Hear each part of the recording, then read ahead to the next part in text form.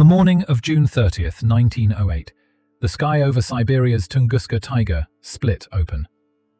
A blue-white fireball flashed on the horizon. Seconds later, a colossal airburst slammed the forest flat. 2,150 square kilometers of trees went down. 80 million trunks felled in the same direction.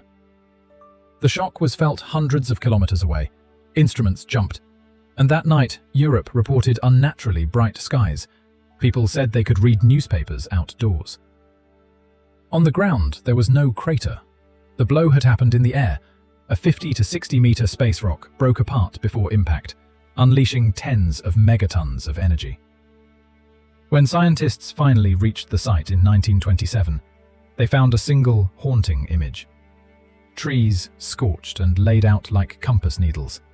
Rings cut in the same year. Tunguska was the greatest cosmic near-miss of the modern era. A few hours later, and farther west, it could have erased St. Petersburg from the map. The lesson is stark.